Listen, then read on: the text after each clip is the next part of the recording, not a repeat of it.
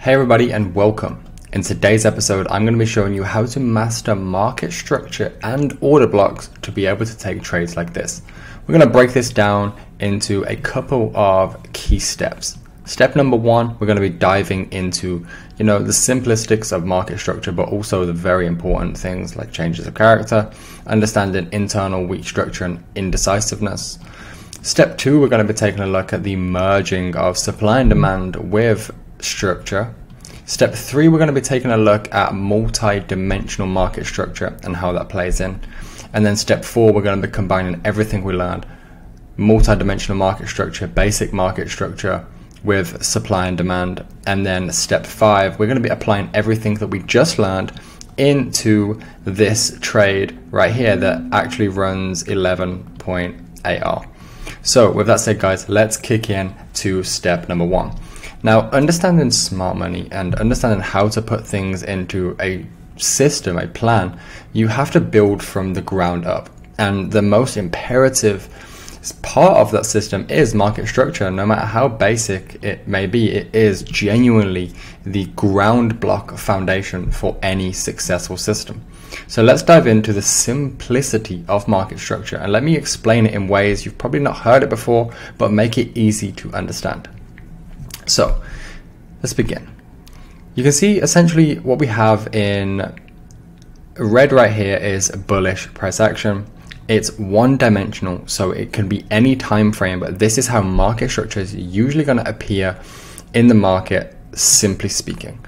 Price will put in a higher high, that's a break of structure, a higher low, a higher high, a higher low, and then a new higher high. Now, if price wants to continue going bullish, of course, we understand that price will come back and put in a new higher high. But what happens when price shifts from bullish to bearish, which is known as our change of character? Well, typically what will happen is price will come back, it will hold its low, but it will fail to put in a new high. Now, if a low fails to break a high, that typically means, especially in bullish price action, typically means we were dealing with a weak low. That's the first indication that price is going to shift from bullish to bearish. And then essentially the real shift is when the most recent low that put in the high gets broken. So you go from putting in a higher high to a lower low. That's your change of character. And now for those of you who don't know what a change of character is, just see it simply like this. You have two characters.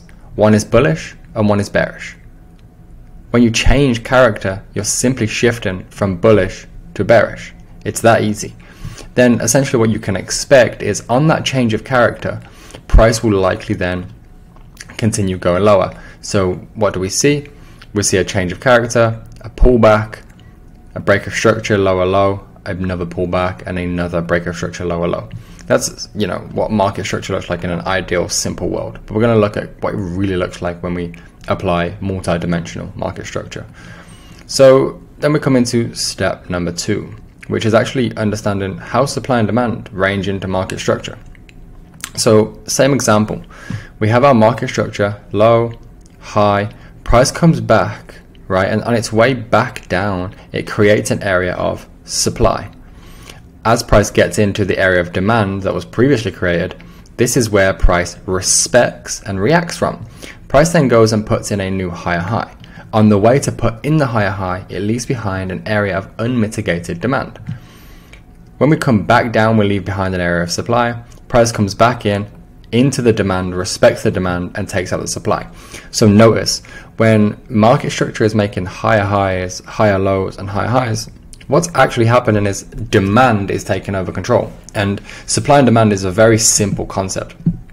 It's if the demand outweighs the supply, price will increase. If the supply outweighs the demand, price will decrease. It's that simple. So when price is making higher highs and higher lows, that just simply means that demand is in control. There is more overall demand for price than there is a supply of it, hence why price increases. So we can see price leaves behind a supply zone, comes back down, mitigates demand, and then breaks structure. We come back down into our demand, we mitigate it, we disrespect our supply, and then we break structure.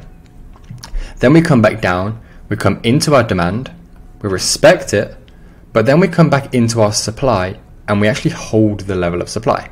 And this is the first time that we've seen an area of supply be respected.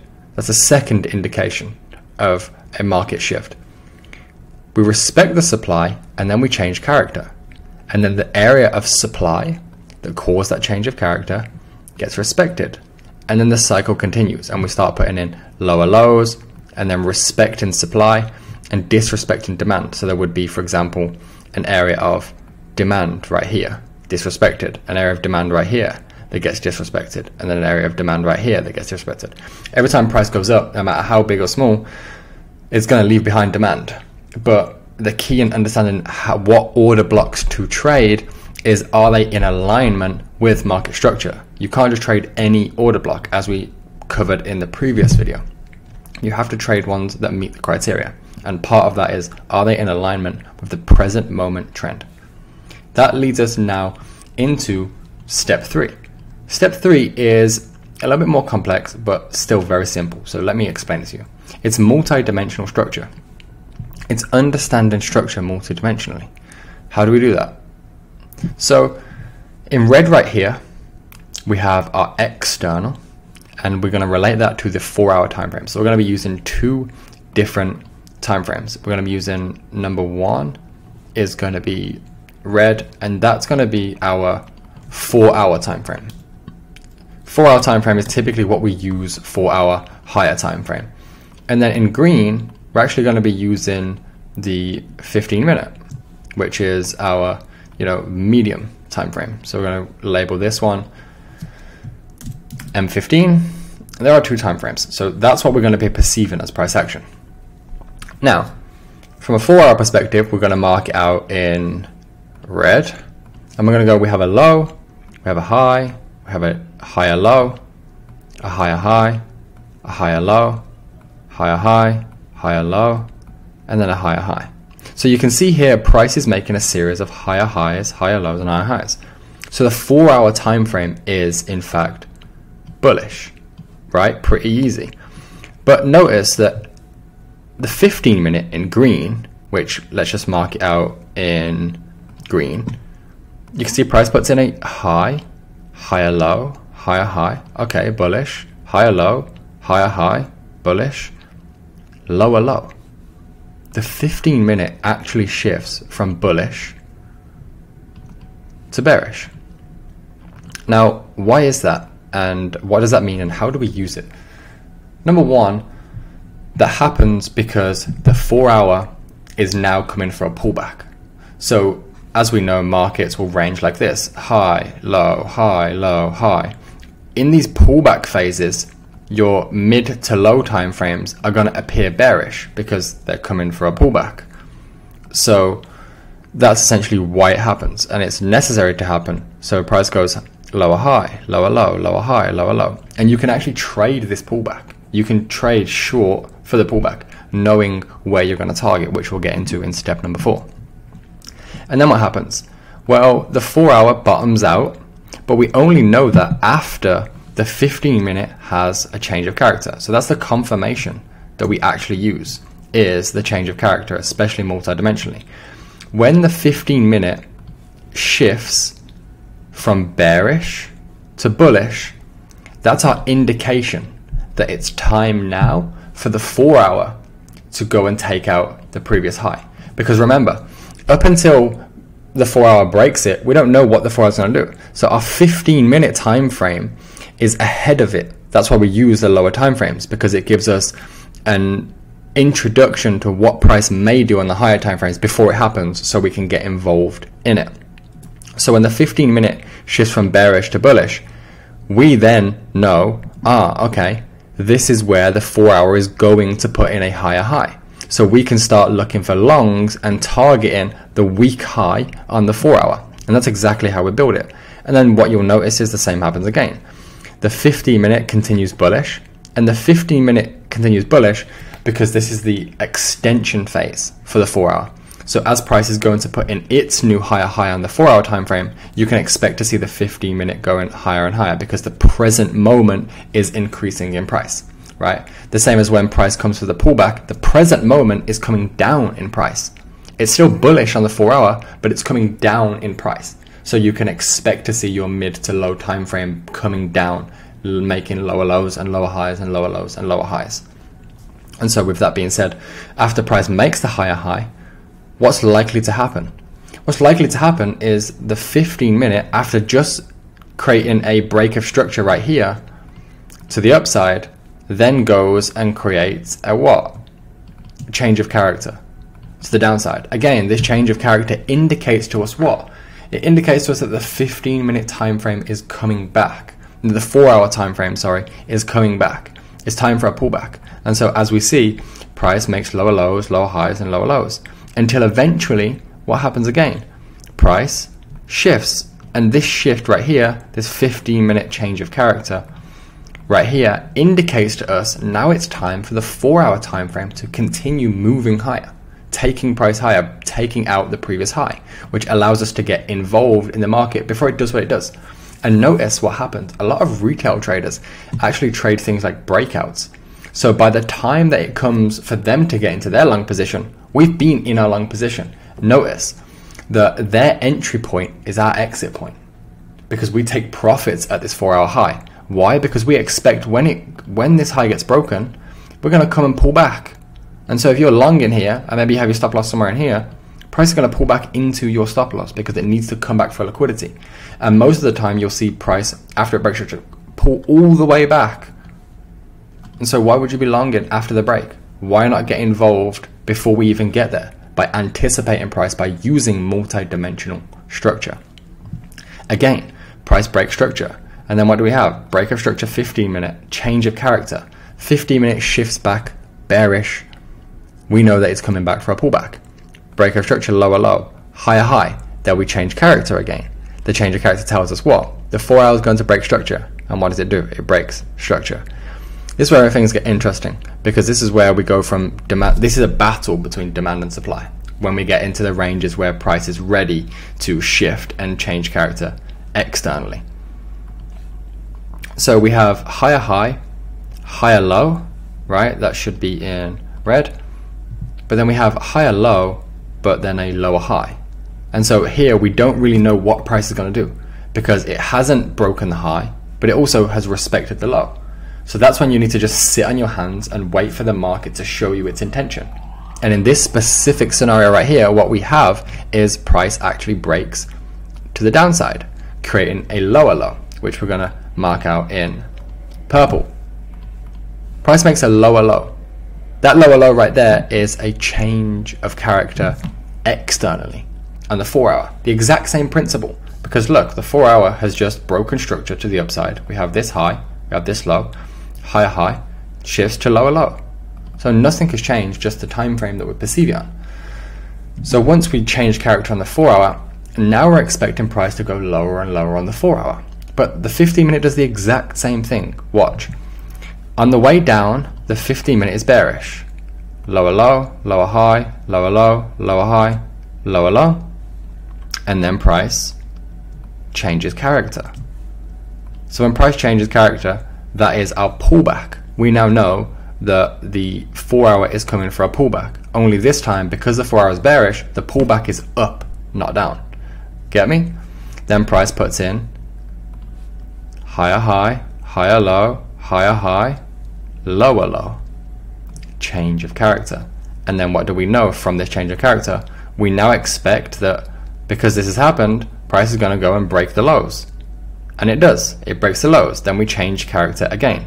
After price changes character again, pullback. Changes character again, extension. And so that is how we can understand multi-dimensional market structure using the 4 hour and 15. And this applies to any two time frames you use, as long as you're not going from like the daily to the 1 minute, right? I tend to use, the rule of, 15 or 20, which is dividing the time frame up equals the output you're going to get. So 15, 4 15-minute candles make up a 1 hour candle. So 16 15-minute candles make up 4 hour. That's between 15 and 20x. So we can use that. Don't go outside, over or under when using two different time frames, if that makes sense. Now let's move into step 4, and combine everything. Now, I know this may look messy and confusing, but I can make this super simple, so bear with me. Same thing happens again. We have the external, which is in red, which we're going to mark out in red. And we have, that is our 4-hour time frame. And then we have the internal, which is green. Now look how you compare them.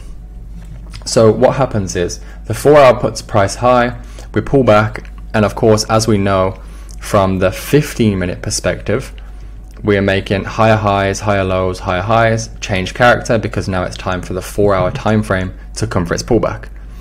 Higher low, lower high, lower low, lower high, lower low, higher high. Now notice, where did this come from? We have a 4-hour area of demand right here. Price comes into the demand and we get that schematic of the change of character on the lower time frame. The lower time frame shifts from lower low to higher high. That is usually pairing supply and demand or order block with internal structure. If you compare them and you get this model inside of that zone, you've got the right zone. That's where you can look to take trades from, because now you're pretty confident that this zone's going to hold and take out this high. So now you've got all the different keys. You know where price is going to go because of simple market structure, which is essentially you're expecting, let's say price breaks structure, right? You're expecting price going to make a higher high. We use the premium and discount. Now, for those of you who don't know what the premium and discount is just take any high, any low, and then essentially draw out your fib from low to high. And usually price will pull back inside of this 50% before taking price higher. So we want to have our order blocks in the bottom half of that 50%. So as long as it meets that criteria, we're good to go. So you can see here, without even having to draw the fib, you can see it comes back to 50%. If we draw the fib, our order block's down here, 50% is here, so we're good, we're lower. Price comes into our order block, gives our change of character, then we can get into the trade, take out the highs. After price break structure, what happens? The 15-minute, notice also, just before we break structure, we have the area of supply that the 4-hour caused. When we tap into it, we still have a reaction. This will typically happen, most times. You'll have an area of supply, even if you are, bullish. Let's try that again. Let's say you're bullish. On the pullback down, you'll create an area of supply. And then when price comes back up from the demand, because demand is in control, you'll still get something like this that will flip it. And so look out for those reaction points, they're called. So on this reaction point, you can see the reaction from the 15-minute, but because there is more demand than there is supply, it only holds temporarily before then eventually breaking structure. After price break structure, we have a higher high on the 15-minute, followed by a lower low, which is a change of character. That's when you can start taking counter trend trades on the 15-minute after you get the change of character. But remember, we're going to be only targeting the most recent area of unmitigated demand. So when price gets back into that demand, what do we see? The schematic, same schematic again, which looks like what? Let's draw this out.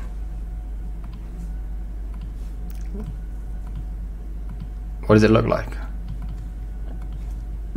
Price makes lower low, higher high, mitigation, and gone. That's our schematic there. Price lower low, lower high, lower low, break of structure, higher high, change of character. When you see this, that is confirmed that price is going higher, and it takes out the highs. Price pushes up, gives the same thing again, break of structure, change of character. We know that price is ready to come back down. It does, it comes back down into this demand. Break of structure, change of character. Same thing every single time when you're using the multi-dimensional market structure. And then eventually price comes into the high, the same thing again, but this time we do get it, but we don't break the highs. Because understanding probability is that you can never predict fully when the change of character is going to happen. So if you're expecting market structure, which we will be, it puts in a higher high, we're expecting higher low, higher high. we're never going to know when the time is where price just goes lower low, right? So let's say you expected it, you was correct,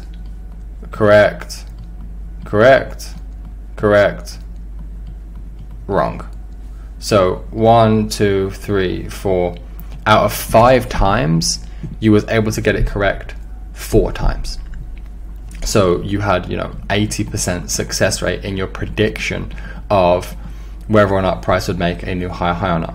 But the key thing is you don't get involved until you get the confirmation.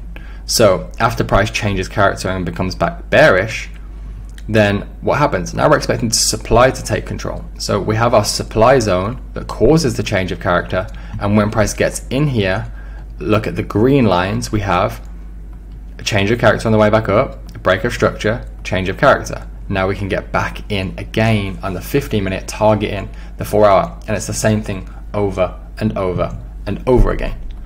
So now we've gone through all of the step 1 to step 4. I'm going to show you what this is going to look like on the actual charts, on the market themselves, right? Because it's no good knowing it just theoretically. Let's understand it practically.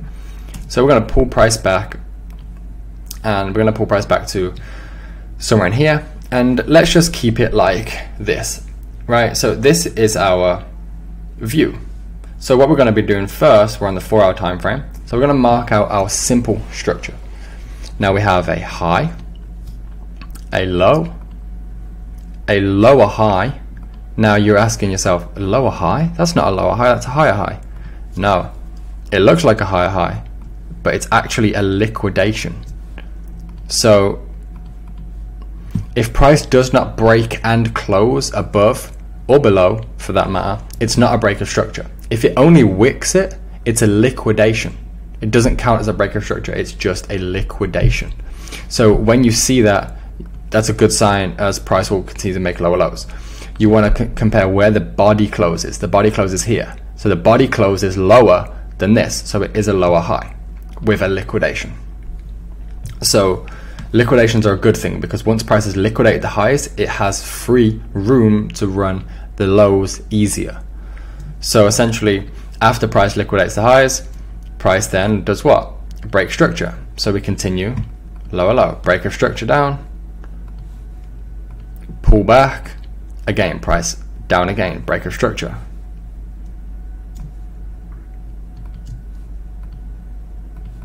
Price then pulls back, has more of a complex pullback. When it pulls back like this, that usually complex pullback leaves room for liquidity, which is good. That's why we like complex pullbacks. So that complex pullback leaves area of liquidity. It also creates, you got these relatively equal highs, which is also liquidity to the upside. So essentially what we see then is a lower high, because this high is still lower than this high up here, and then price goes lower low again. From the low we break, yes, we break very close, but still a break of structure. After this we have a higher high. So notice we've now shifted from bearish to bullish. Price is put in a higher high. Then what does price do? Price pulls back, liquidates, doesn't break, it liquidates, right? Liquidation. Liquidates the lows and then goes and takes out the highs and puts in a what? Break of structure, puts in a higher high. So now you want to mark out your trading range. Your trading range is simply just your most recent high and your most recent high and your most recent low. That's your trading range. So our trading range is from here. This just helps you simplify what it is that you're looking for. So you ask yourself, you say, okay, cool, I have my trading range. Now what am I expecting? I'm expecting higher highs. We've just broke structure, so let's mark out our Fibonacci and understand our 50%. We're expecting that price is going to pull back likely into this 50%. Why? Because that's what price usually does. If we go all the way back here and we go, okay, the first break of structure to the down, if we mark out the high to the low right here, you will see price, here's the 50%, price pulls back just close to the 50%. Not fully, but very closely. Second of all, price breaks structure. And then where does price pull back to? Again, mark out fib from high to low. Price pulls way back into 50%, all the way back up to around 80%, 90% retracement. Then price breaks structure again. And then of course after that, essentially you see price change character to the upside. When price breaks structure up and we mark the low to the high, price comes well back into 50%. It ends up liquidating the lows. So out of all of those scenarios, only one didn't reach the 50% and it was barely, then you know it's pretty high probability that price is going to at least pull back 50%. So for that reason, we are essentially looking at the points of interest that break the structure. So structure gets broken here. So anything that's above that, we're not interested in. Why would we be? Because it's the demand that broke the structure that's important, because that's where the remaining orders are pending. So now we need to eye out our demand zones. And of course we know our demand zones are the last sell to buy candles that have imbalance in them. And both of these candles that I have marked out right here have exactly that criteria, right? There is no other imbalance. The only imbalance is here and here, and of course here, but that imbalance is not important because it doesn't break structure. So now we have our points of interest. We have our 4 hour, which is bullish, right? If we go back to the examples right now, we understand that we have the bullish 4 hour. Step 2, we understand that we have our demand zones, right? Here is our demand zone. You see it reacts, pushes higher. Here's our demand zone, reacts, pushes higher, demand zone, reacts, pushes higher. So now we have our demand zones. We have demand zone number 1 and number 2. So we have our bullish, so we're expecting higher highs. We have our demand zones, we know where price is coming from. Now what we need is multi-dimensional structure. And we need that to be aligned with the areas of demand. So what are we looking for then? Well, simply put, inside of these demand zones, we are looking for this. If we move you out of the way, simply put, all we're looking for is on the 15-minute for price to come down bearish and then change character, higher high. That's exactly what we're looking for. So what do? You wait for the 4 hour to get into that level like it does here, and then when it gets in there, you're going to go down to the 15-minute time frame. Now when you get onto the 15-minute time frame, you need to understand your market structure, because you need to know where price is breaking structure from. So if we go all the way back here, we see that price puts in a high, pulls back, higher high, higher low, expecting a higher high. It fails to. We break structure. We change character. We pull back, we break structure, we pull back, we break structure. We pull back with 1, 2, 3 bullish candles, so that counts as a pullback, and then we put in our lower low. So now again, same rules apply. What we did with the H4, we're going to take our trading range. Our trading range is this high to this low, and now we're either waiting for price to change character so we can get into a trade, or continue breaking structure down, and then we'll have a new high, and maybe it will get pulled back and break structure again into this one. We'll have a new high, and then we'll change character, and then we'll go. So we're just waiting now to see a change of character. We need to see our entry model, and it has to come from in this gray box or this gray box. It's that simple. So let's play price and see kind of what happens. So price begins to make its way toward, but notice, what are we doing? We're building a bunch of liquidity in this area. So we don't want to be putting our stop losses where there is liquidity, right? So let's see how price will react. Okay, so price runs into that pool of liquidity. And there we go. So price has now taken out that liquidity, which is good because we don't want that liquidity to be there. Again, if we just pull this across, because that's going to be our change of character if it does break it. Okay, so price actually breaks and closes, and there is our change of character. Now notice here, what's interesting is the only area of demand that has imbalance that broke structure is the area right here. And so that is essentially where you can look to take a trade if you trade the 15-minute. Of course, we inside of the mentorship that we have, we mainly use the 1 minute for more confirmation. So we'll go into the 1 minute and look for the same schematic, but just for the sake of the simplicity here, we're using the 15-minute only.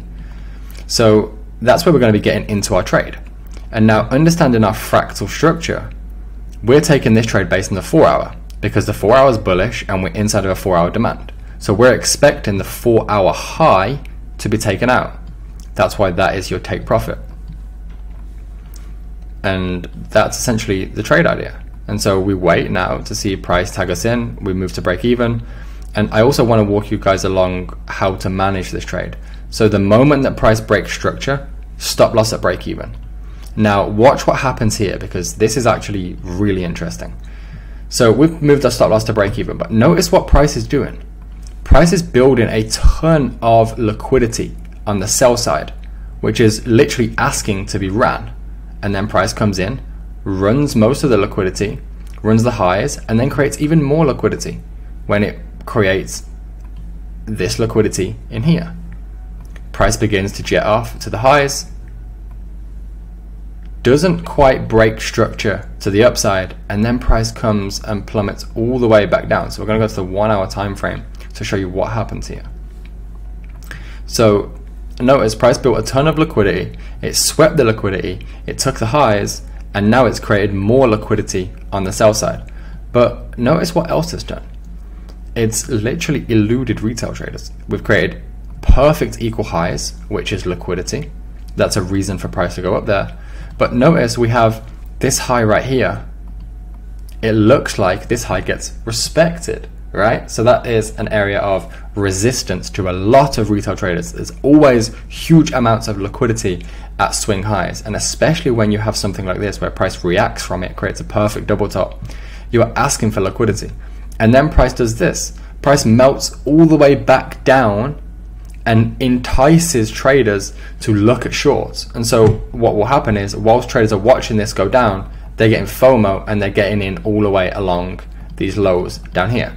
Which means what? We have a ton of liquidity up here and a ton of liquidity in this price leg, which is literally asking for price to do exactly what it goes and does straight after that, which is run all of the liquidity and then run into our take profit. Congratulations on making your way to the end of this video. That tells me that you are a serious trader, and we are looking for 5 new serious traders like yourself to join our mentorship program.